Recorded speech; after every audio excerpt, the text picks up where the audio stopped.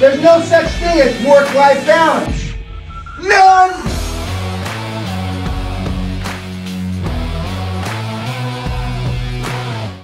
Just fucking do it. Subscribe now. What differentiates Kroc from a lot of the other icons is he could sell.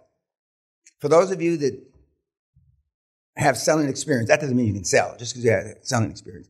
We got a used car salesman in the group, and I used to sell used cars. I was proud of it, okay? Your family, I'm a salesman that's just taking his selling skills to the top. I sell governments. I've sold governments, okay? I've sold sovereign funds. But when you get back and if you tell, and I tell you not to tell anything about what you learned here, because they won't understand. It'll just be another nail in your coffin.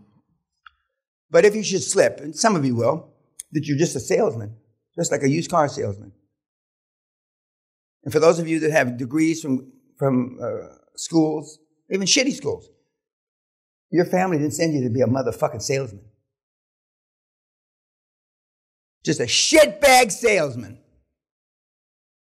But for those of you that can actually sell something, which I doubt, based on your incomes.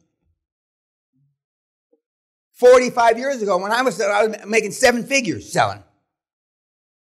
There's nobody even remotely close to that in this room, 45 years later. But if you can sell, and if you're willing, and not everybody will, because the templates are really how to sell. We don't sell it that way, pun intended. And there's a lot of good sales material out there. The Wolf has got good sales material. Grant's got good sales material. Jay's got good sales material. Dan Locke's got good sales material. They don't sell it as Dan Locke, Cardone, and the Wolf sell it as sales material. Jay doesn't, but if you'll absorb and admit that, and you try to share it with your family, your brother and sister and your mother, and they're thinking if they don't say it, because they're going to try to be PC. They won't say to you, well, you fucking moron.